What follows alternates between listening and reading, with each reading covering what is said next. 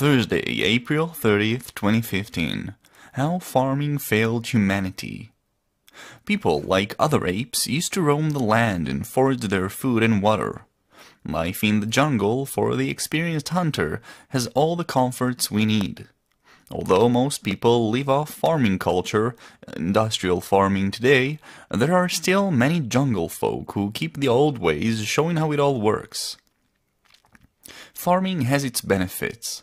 Planting, harvesting, and storing food give people security and abundance. Nature can be erratic, and farming lets people tolerate it better. Especially so in the drylands of the Middle East, where agriculture became widespread. On the other hand, the cost of stored foods is your freedom. Once a farmer, you must guard your storage and continue working the fields. You could revert into a foraging lifestyle in theory, but in practice this is not possible in most places. Not only are you unskilled in foraging, everyone around you are farmers occupying all the lands nearby. Forests, which are crucial for foraging, are normally felled by farmers in order to vacate new lands for farming. Look in Google Maps, satellite view, and notice how many lands are squarish farms useless to a forager. Also, storage allows taxation, which means that any attempt to revert into foraging will leave you non-taxable.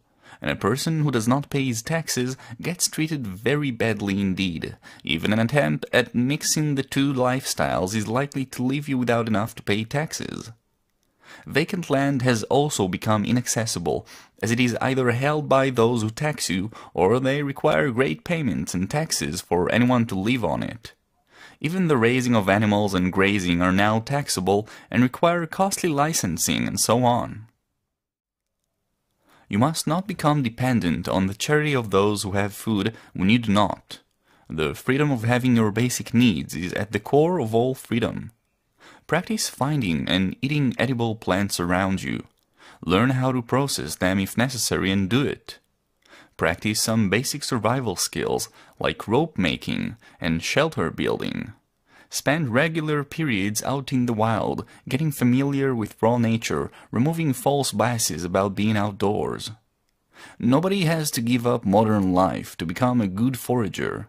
It is a skill worth having, and a skill is fundamental to your freedom, as much as reading and writing or swimming.